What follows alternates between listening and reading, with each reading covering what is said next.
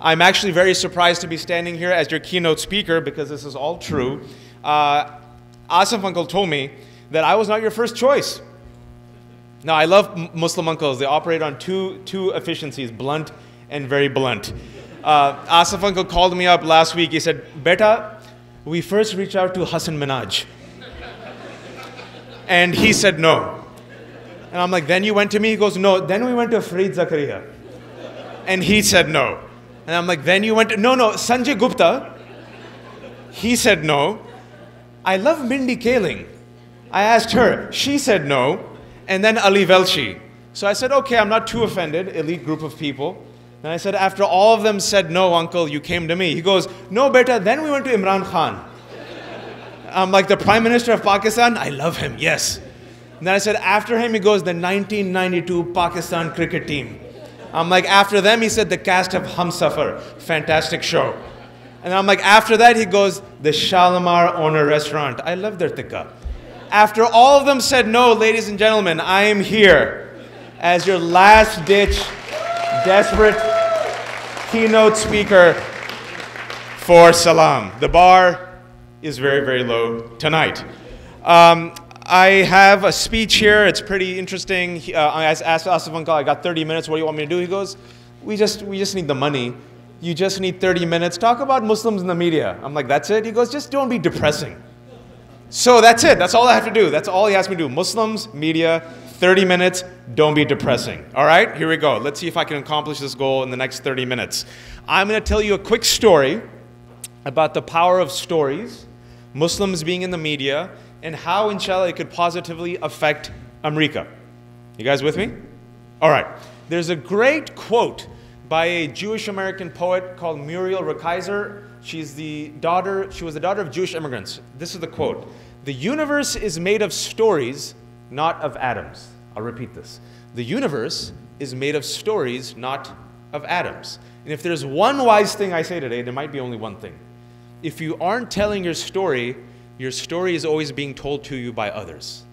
And if you aren't writing your story is always being written for you by others. I'm going to tell you a little bit about myself for the sake of narcissism and vanity in honor of our President Trump. Because if he can do it, I can do it. I will not be talking about toilets. You guys been following the news? Yes, that's our president. He will make America great again, a man who talks for 5 minutes about toilets in the White House. The bar is very low for some people in America. Yes, thank you for applauding toilets. I appreciate that. Thank you, uncle. I'm Wajahat Ali, a person who wears makeup on television. I do not belong to the holy trinity of occupations, because all Muslims know there are 3 occupations and only 3 occupations that get you into Jannat. The person who is the most holy in Islam after the angels is, of course, doctor, mashallah. I like how the doctors were the first one. Like doctor is the first one. Doctors, inshallah, are the first. After the angels, they get to heaven. Allah asks you, oh doctor, what do you want in life? You get to choose whoever's the hottest, the 9 to 10 on the hotness scale. Doctors, mashallah. Who here is single and looking for a spouse? One person in the back, I see you. You thought I wouldn't see you. I see you. Marry a doctor. All right. If you're not lucky enough to be a doctor, who's number 2? Mashallah, engineer. That's the engineering table. In the back. Did you guys notice this? When I said doctor, everyone's in the front. The maqam of the engineer is in the back. Mashallah, you get to Jannat after the doctors, not before the doctors. I'm sorry that you didn't get to marry a doctor, but it's okay. You seem to love your husband. It's okay, mashallah. Allah's merciful. After the engineer, who's number 3? Accountant? No, not accountant. You're the only accountant, uncle, who makes that. Who's number 3? Not lawyer. Teacher? Teacher? Astaghfirullah. Who said teacher? Get out of this audience. Just get out. Just walk out. I'm disgusted by you, teacher. No, never teacher. In the history of ever, never. Number 3 is the dubious businessman who somehow makes a lot of money, and when you ask him what does he do, he goes, import, export. And you say, what do you mean? He says, factory. And you say, what do you say? He says, don't ask more questions. Businessman. Who is 4th? Failure. That's everyone else. That's imam. That's teacher. That's writer. That's everyone. So I'm, mashallah, the occupant of the 4th, the level of Jahannam, writer. And my parents decided to come all the way from Pakistan so that their only child would become failure. I'm the only child, yes, and I'm left-handed. My father came here, thank you. Thank you for laughing at my misery. 11% of the population is left-handed. Who here is left-handed? Who's a jinn like me? Wow, that's a lot. You only do one thing with your left hand. Naseem, one thing only. I'm 39 years old, and to this day, for those Muslims who don't understand, okay, Allah made us left-handed, okay? We can't help it. I'm a 39-year-old man. My aunt, to this day, I eat with my right hand because they beat me into eating with my right hand. But sometimes when you take the biryani from the ladle, what do? You go with the left hand, right? I'm 39. My aunt, to this day, in a big packed party, goes, we only do one thing with the left hand. I'm like, thank you, Papo. Thank you for humiliating me in public. But I digress. Only son of Pakistani immigrants. My father came here after the 1965 Immigration Nationality Act. Who here came here after that? Anyone? Most Arab uncles, Desi uncles came here. That was the 1965 Immigration Nationality Act that removed the restrictive quotas that were placed in 1924. Because in 1924, the original invaders and rapists and criminals in the caravan weren't Muslims or Mexicans. They were Jews, Italians, and Catholics.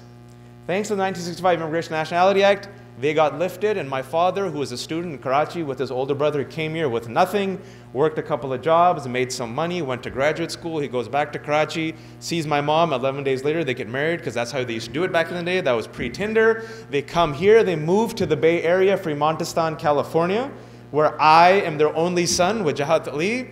They decide not to teach me any English because who needs English in the United States of America? They decide to name me Wajahat to blend. I am their only child. I do not speak English. They drop me off at Child's Hideaway Preschool in Fremont where I only know 3 words of English. True story. Shut up, because my mother used to say shut up. Idiot, because my mother used to say shut up, idiot. And anyone who grew up in the 80s, there was a spaghetti commercial. Uh-oh, spaghetti-o, remember that? So I was a fob, so I said, uh-oh, pasgetti-o. Shut up, idiot, uh-oh, pasgetti-o. Only Muslim kid, only Desi kid, left-handed. We only do one thing with the left hand. They tried to convert me. I failed. I was also very healthy. Healthy means I was also very big-boned. Big-boned means I was also very mashallah. Mashallah, I was fat. And this is where you ask, how fat were you? How? Thank you for being alive. Thank you. Yes, how fat were you? I was so fat that back in the day at Sears, are there any Sears left? There's a couple of Sears, okay. At Sears, there was a section for the healthy boys, and it was called Husky. And you had to walk the mile of shame past all the other young boys section and go to the Husky pants section for the big boned kids. And the jeans, the Husky jeans, on the right side of your butt, in 96 times New Roman font, from space you could read Husky.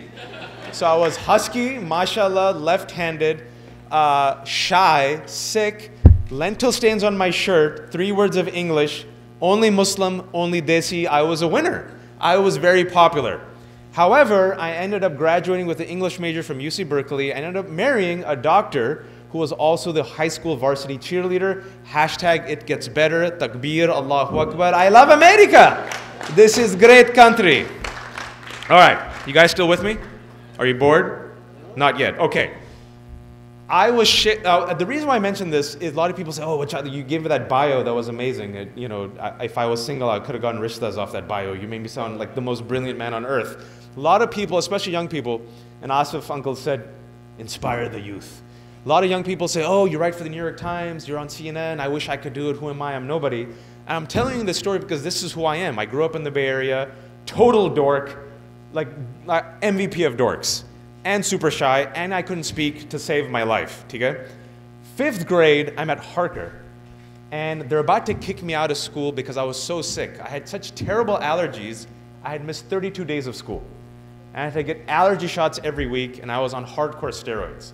I finally got a doctor who didn't go to Kaiser. Too soon, low blow. Saved my life, and I had to work my butt off to catch up with all my other schoolmates. My teacher, Mrs. Peterson from Kentucky, made us do an original short story. And she said, you have to write a 1-page original short story. At this time, it was 1991. You guys remember the movie Robin Hood? So it was Kevin Costner playing Robin Hood.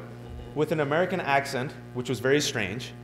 But his best friend, you remember who his best friend was in the movie? Morgan Freeman, playing a Muslim named Azim. And he was noble, and he saved his life, and it was the first time we saw a Muslim, and he prayed in a way no Muslim ever did. We're like, but that's okay, because you're awesome. And I decided to write my rendition of Robin Hood. The one-page story became a 10-page story. I took it to school, and Mrs. Peterson gave it an A++++. And she said, you have to recite the story just like this in front of your 5th grade homeroom class. And I said, Mrs. Peterson, I'm shy, I'm fat, I can't do it. She goes, shut up, fatty, go read the story. Something like that. I went and read the story, and for the first time ever, my 5th graders, and by the way, who here was fat growing up? This is a safe space. Raise your hand. 1, 2, can I have a 3? Can I have a 3? Can I have a 3? Can I have a 3? Over here, can I have a 4? I know there's more. Give me a 4. 4, 4, 5. In the back, 5. There are at least 5. 5, 6. There's at least 6 form of 6. Oh, you just outed your wife. Cold-blooded. You're sleeping on the couch. He literally was sitting behind his wife. He goes, Uncle, that is a man who plays with fire. Good luck. I pray for you. Can we do a prayer for that brother? Ya Allah, protect that man's life tonight. All right. So those 6, I know there's more, know that back in the day, growing up fat meant being World War III every day in school, right? Remember that? Everyone used to make fun of us. You know, this guy's about to cry. He's like, oh. There was no body positive images. There was no Dove soap commercials. Every day was pain, okay? So I'm just giving you an example. I was shy and everyone used to make fun of me. For the first time in my life, my 5th grade homeroom class gave me an applause. My Mrs. Peterson said, then there's a talent show coming up 2 weeks later in front of the upper class. Go and recite that story there. I'm like, I'm fat. I can't. She goes, shut up, fatty. I went and did it, and for the first time, the 6th graders and the 7th graders were in rapt attention as I read my 10-page story, and they gave me an applause. And right then, I realized I might have a superpower. I might be able to tell a story, and I could capture their attention. I took the story home to our home in Fremontistan. My father, Pakistani uncle, sitting drinking chai. My mother was in the kitchen. My father reads the story and goes, Beta, you have a talent. You should think about becoming a writer. My mom runs from the kitchen and goes, but first become a doctor. This is a true story. True story, by the way. I got very lucky. I got very lucky that they always encouraged me. Fast forward, I ended up going to Bellarmine College for Preparatory School, an all-boys Jesuit Catholic high school. Yes, I'm still Muslim by the time. And every semester they try to convert you into becoming a Catholic priest. So they teach you religion. Guess who got the highest grade every semester? Wajahat Ali, the Muslim. Followed by Kalyan Neelam Raju, the Hindu. Followed by Naveed Mustafavi, the lapsed Persian Muslim. And when Father Allender used to read the grades, you could just hear his Jesuit heart just crack, just a little bit. And I used to be like the dorky Muslim kid. I'm like, I read that verse, I could tell you. And he's like, anyone other than Wajahat, tell me what Jesus said. And I'm like, I could tell you that story. But it was in high school where slowly but surely I got a little bit more confidence. And there was an improv comedy troupe. And every year I'm like, I'm going to try out for the comedy troupe. And finally that last year, my senior year, I said, I'll try out for it. I have nothing to lose. I tried out for it. I made it. I was the only Muslim who had ever done it. And mashallah, I did pretty well. It was the first time I started doing theater. I get into UC Berkeley. Anyone here from Berkeley? Anybody? Anyone? That's that like a maybe? You wanted to go to Berkeley? That was amazing. Thank you. I appreciate that vote of confidence. It goes UC Berkeley-ish, maybe. I go to UC Berkeley. It was 1998. And I remember as part of the Muslim Student Association on the side, when the Muslims weren't looking, I started a sketch comedy troupe. Because comedy is haram, everything's haram, saying everything is haram is haram. You're haram, I'm haram, he's haram, everything's haram. Everything's shirk and bid'ah, bid'ah and shirk, shirk, bid'ah, shirk, shirk, bid'ah. That's what it was for 4 years at UC Berkeley MSA. Hopefully things have gotten better. We did the first improv comedy sketch troupe at UC Berkeley. It was called the Guad Squad, where we wrote and directed and produced our own sketch comedies, okay? But I did it on the DL, because I was also a member of the Muslim Student Association. Interesting things happen. 9/11 happens. I'm 20 years old, I'm a senior, and I make the mistake of joining the Muslim Student Association instead of INDIS, the Indian Student Association, where if I had joined INDIS, I would have learned how to do Bhangra. But instead, I'm part of the MSA. I'm 20 years old, I'm a senior, I'm an undeclared major. Only child, left-handed, jinn, all right? 2 towers fall. And my roommate decides to put my email on the website for media contact. Awesome, I know, everything's awesome so far. It's UC Berkeley, it's the hub of activism. You know, people kind of recognize it for student activism. We did the first protest before the war, anticipating the war. So guess who gets the call from national media as a 20-year-old? Wajahat Ali. No training, thrown into the fire. And overnight, at the age of 20, undeclared major, I became the accidental activist and cultural ambassador of 1.7 billion people and 1,400 years of Islamic civilization, all right?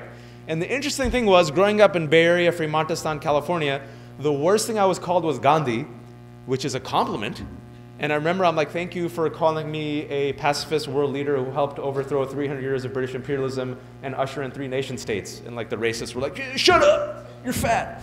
But after 9/11, we became what? Terrorists, right? And by the time I was 20 years old, no one gave me training, and I was not only representing the Muslims who were terrified, because you guys remember the young folk, you don't remember. Things were crazy after 9/11. So much so that hijabis did not go to campus because they were terrified. So you got to represent hijabis, you got to represent the local community, and now you have to represent this thing called Islam on radio and television. And if you mess up, not only are you personally indicted and convicted, but 1.7 billion people are indicted, convicted, and sentenced by a nameless judge, jury, and executioner that always holds your patriotism and loyalty as suspect. And that's still the case. You have to condemn violent acts done by violent people you've never met in continents you've never visited. Unless, of course, he happens to be a Saudi who kills a bunch of people, and then King Salman calls Trump and says, hey, I'll pay you some money. Too soon? Too soon. On the drop of a dime, I was asked to be an expert on the following topics: Islam, Quran, Sharia, Prophet Muhammad, Pakistan, Afghanistan, Iran, Iraq, Hamas, Bollywood, Salman Khan of the Khan Academy, Salman Khan of Bollywood, and Umar Sharif, who is not Muslim. That was a reference for the aunties.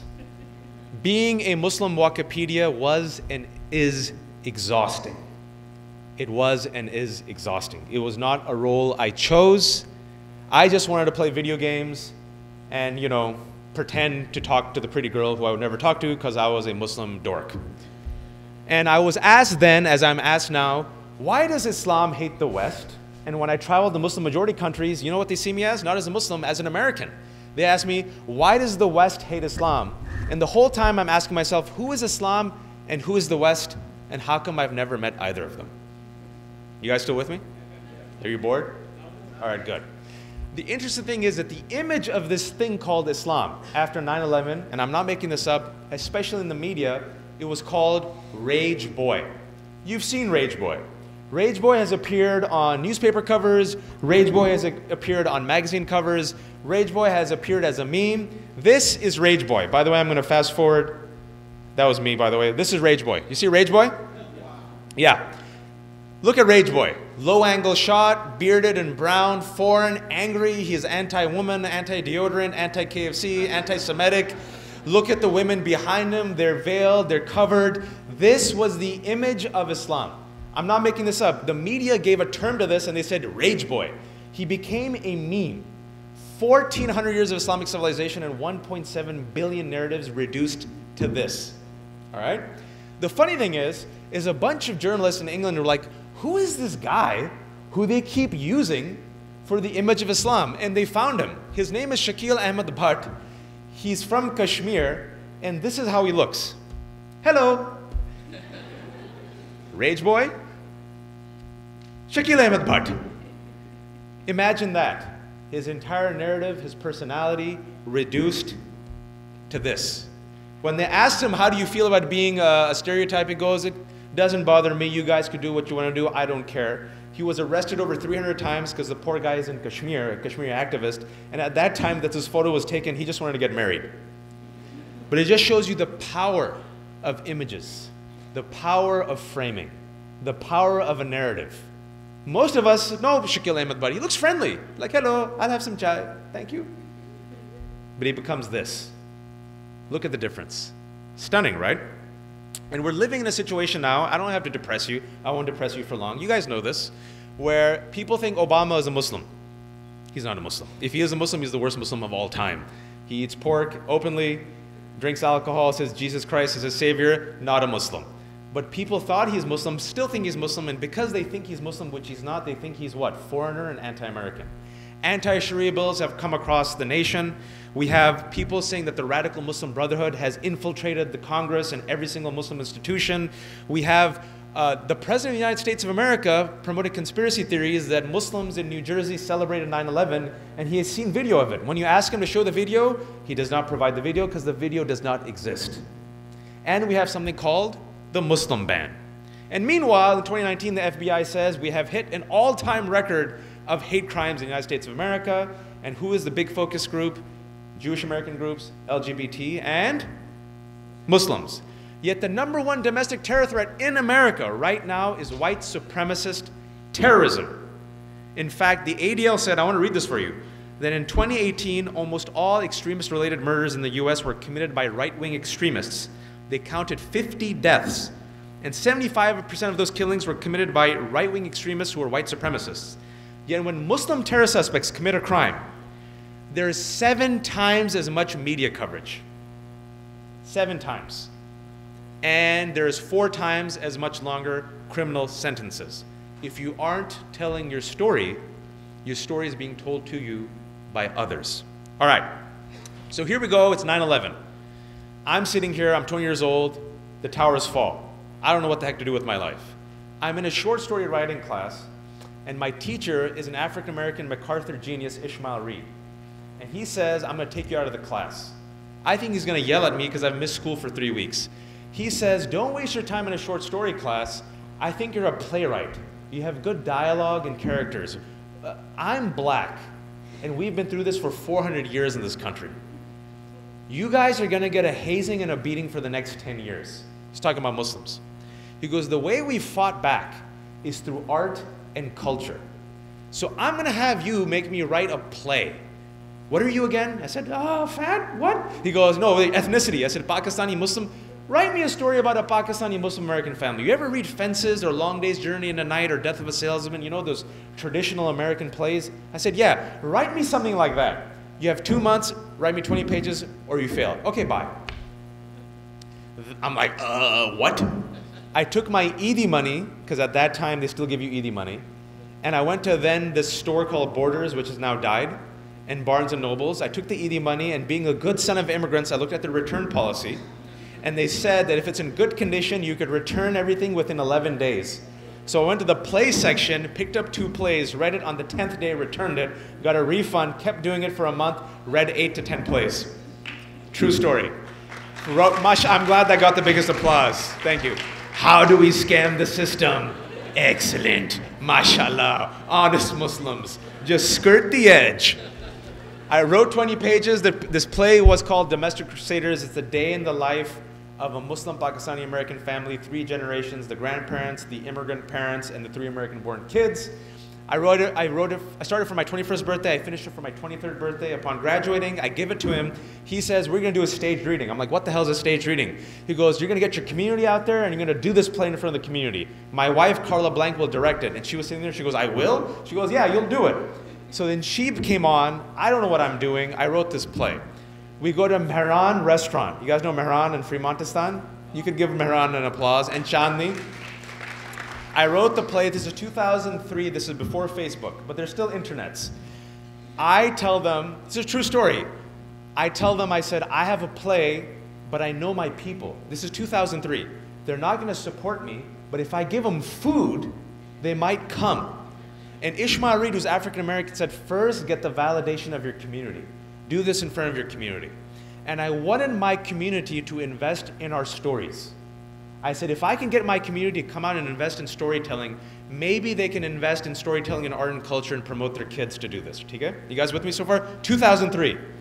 So I go to Fayaz at Mehran, I say, hey man, if you give me a buffet in this space, like, can you give it to me for like, I don't know, like $8 a head. And he goes, I'll give it to you for 10.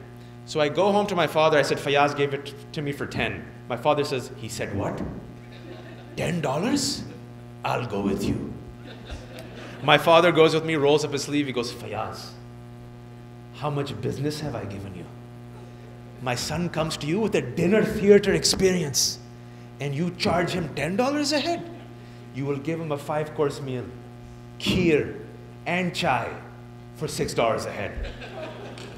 And I got it for $6 a head. I got it for $6 a head. I use Chandni and Mehran as the audition places. I do a call out using, at that time, Evites. I don't know if people still use them. And listservs. There was no Facebook. I do it again and again and again. First, people came to audition for the play just to laugh at me. Then they read the play and they're like, oh, I'll keep doing it. I finally cast the play with local people. If you get 50 people to a stage reading, it's a success. We got 350 people at Mehran. The capacity was 250. Don't ask me how we pulled it off. I asked my uncle, my blood, Wajahat uncle, I said, if I give you a dinner theater experience and a 5-course meal, as your blood, will you come to my play for $20? He goes, if you make it 15, I'll think about it. True story. So I did it for $10 a head. I gave food strategically during the intermission because I'm like, at least I get half a plate. The test was whether or not they'll come after intermission. They all came, they gave it a standing ovation. Then we did it at the play at the Berkeley Repertory Theater. I did it myself. My mother made khana, food, khima and dal for the staff. I made chai for everyone. I drove the U-Haul. I had to dress the set, so we used our own furniture. My grandmother came home one day, down the stairs, she goes, Beta, are we moving? Because everything was gone. I'm like, it'll come back after the weekend, it'll be fine. We did the play. We fast forward now. I went to UC Davis Law School. During the law school, I did this play. I took a risk, a huge risk. Because during your first year of law school, you're supposed to do what? Intern for McKinsey. Pete Buttigieg knows about that. I didn't do that. I did this play instead. I graduate law school, it's 2007, 2008, right when the economic recession hits. Awesome. I'm now a lawyer, I'm supposed to get married. I move home broke, all right? I wake up every day with $5 in my wallet. I say, who keeps putting $5 in my wallet? My father says, Beta, no man should be without $5. And out of just pity, he used to put $5 in my wallet. I had to go get grocery from my mom. I'll translate from Urdu. She goes, Beta, go get hara dhania, pyaz, mirch, and tomato. Go get cilantro, tomato, and onions. And I'm like, I'm a grown man getting cilantro for my mother with $5 in my wallet, moving back into my high school home with a law degree, license, broke, unable to get a job. I wrote a play, What's Happened to My Life. This was 2008. There was a comment back there where all the really wealthy people come before you at 4:30 p.m. Remember that? We had where all the godfathers and godmothers came? Yeah, the very VIPs were there. If you're not there, don't worry about it. But someone asked me a question. He said, talk about the gatekeepers. And there were gatekeepers. It was 2008, and I had this moment of realization. I was 28 years old. And if you're 28, you think you're going to die by the age of 30. You have like a premature midlife crisis. So I was like, I'm single. I haven't been married. What have I done with my life? I'm going to turn 30. I'm going to die. It's over. I have to do something. I have to get this play out to New York. I can't get a job. I always wanted to be a writer. But you're not allowed to be a writer because there's only 3 professions: doctor, engineer, business, maybe lawyer, failure. And I'm like, I'm sitting here with this broken Fujitsu laptop. This was an old school Fujitsu laptop that was so old that when you used to turn it on, it used to make this noise. Like on life support. I didn't even have wireless. I had to attach a big yellow Ethernet cable to it, right? And so there, in frenzy, I used to spend the first 6 hours trying to get a job, doing resumes.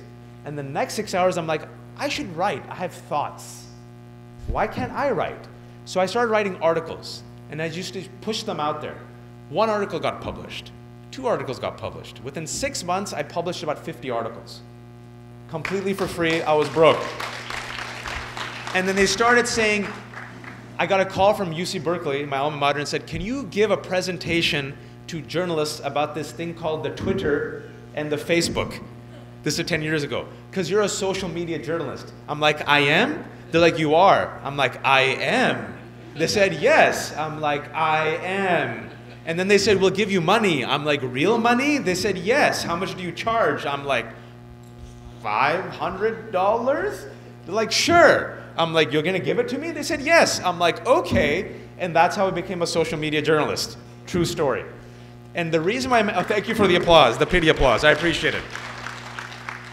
The reason why I mention all this is I literally had to bypass, I would say, 3 gatekeepers. The first gatekeeper was my community.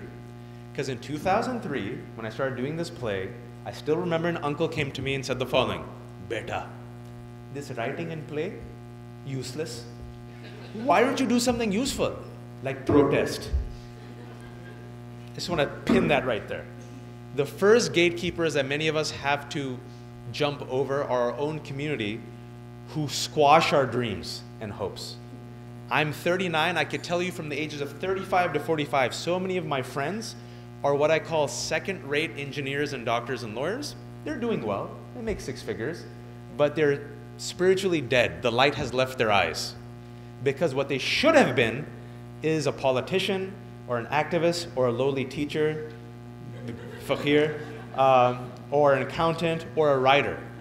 But once they told their parents to do it, their parents were like, you could be an artist and you could eat my shoe.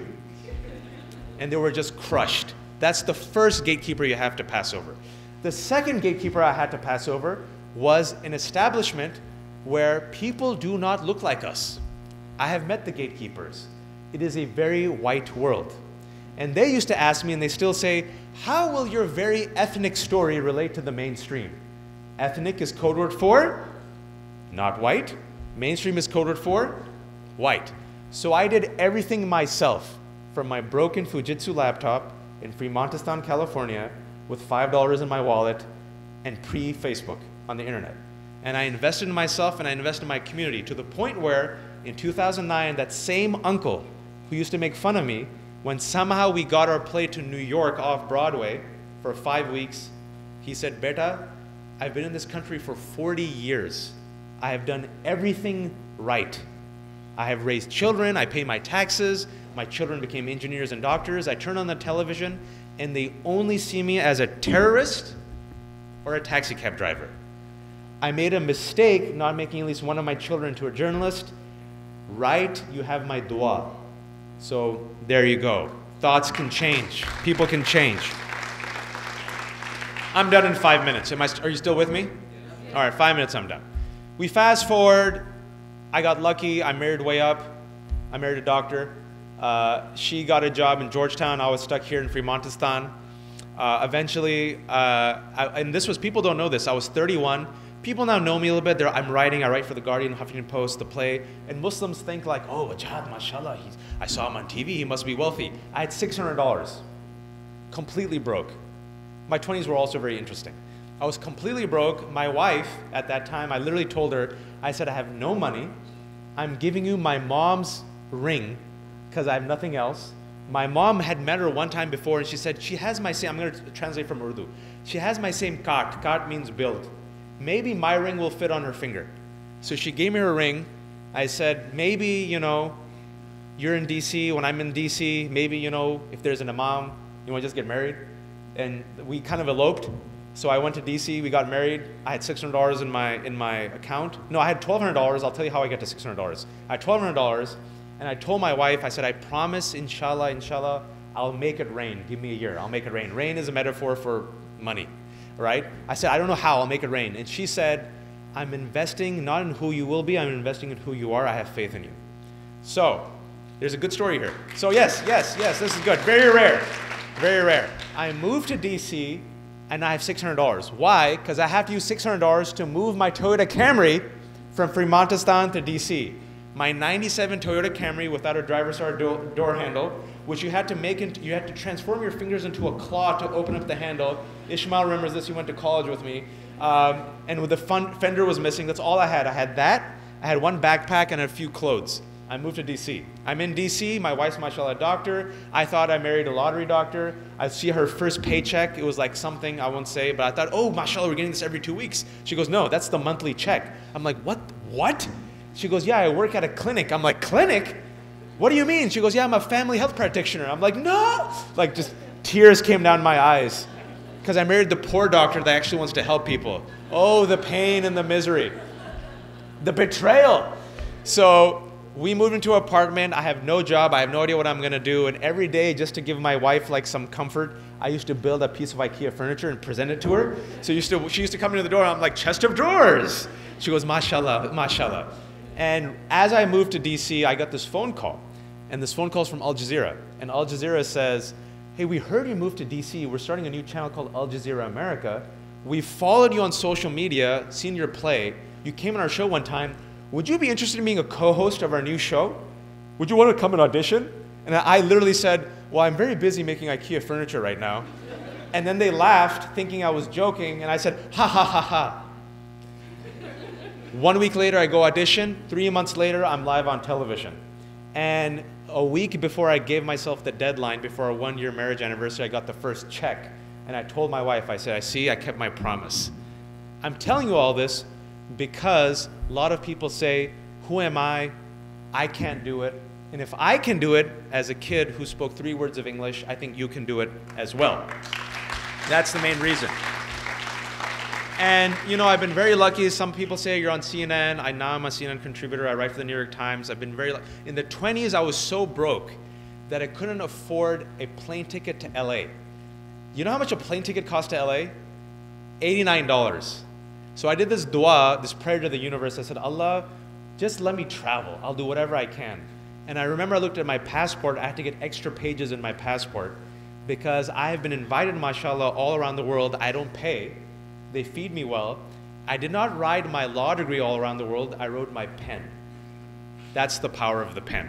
And I want to end on this note. I want to give you some examples, some homegrown examples, and I'll be finished. All right. The examples of Muslims who are succeeding at global scale using the power of the pen. Who's this? Hassan Minhaj, your very own Hassan Minhaj. I was here 5 years ago in Sacramento. True story, caravan. I'm speaking with Mehdi Hassan. Hassan's father, Najmi uncle's there. Hassan just comes to visit. Najmi uncle says, beta, come here. That's my son, Hassan.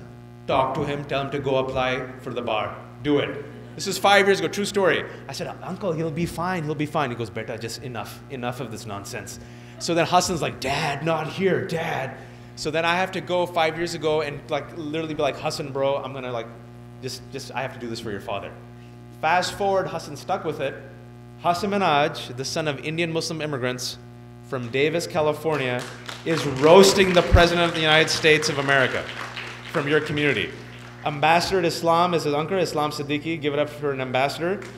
Even though we have a Muslim ban, I find it hilarious that US taxpayer dollars are sending Islam across the world, literally. Ambassador at Islam. We also have Khizr Khan. People say, oh, those immigrant Muslims with their accents, don't put them on TV. I hate that. I hate that. If you have a compelling story and you have a compelling person, Arnold Schwarzenegger was the governor of this freaking state, okay? He can't even speak English. He's like, I'm the governor. Okay, if he can be the governor, your mom and dad, your grandfather and grandmother can be a protagonist of the American narrative. That's Khizr Khan. Ibtihaj Muhammad, the face of Nike. Check out this slogan.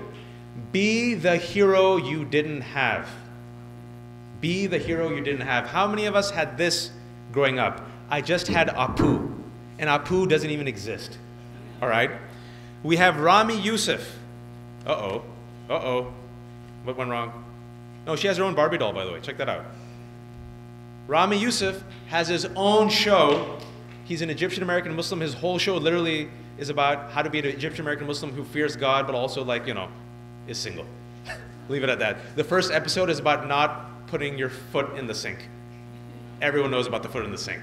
Foot in the sink, ladies and gentlemen, has gone mainstream in America. MashaAllah. All right? One more example. Miss Marvel.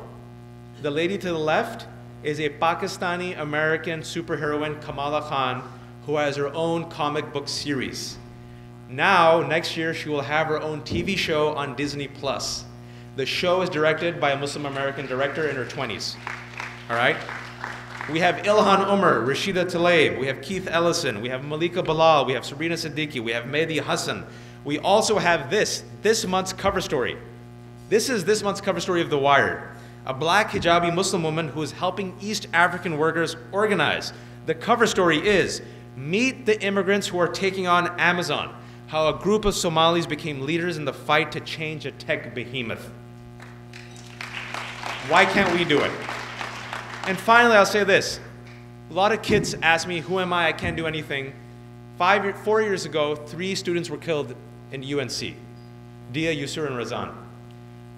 No media covered the story. Remember you telling that story, how nobody covered it? No media covered the story. I was late. I was awake at 2 a.m. I was working for Al Jazeera. Students, Muslim students in North Carolina went to Twitter. They did a hashtag, Chapel Hill shooting. A local story became a national story, became an international story overnight, thanks to Muslim American students. The brother of Dia was so smart, as he was processing the death of his brother, he decided to create an image. He said, I don't want my brother and his wife and her sister to be seen as victims. I'm going to rebrand it R3 Winners. Fast forward, there's an R3 Winners Foundation that is dedicated to eliminating hate and bias. That was done by Muslim students. And finally, are you guys with me still? Almost done? I'm finishing. Someone took this photo. My mom said this to me. She goes, this was recently. You guys, some of you know about my daughter. In April, my daughter, who was 2, was diagnosed with stage 4 cancer, hepatoblastoma. And she almost died in that month, but alhamdulillah, she survived.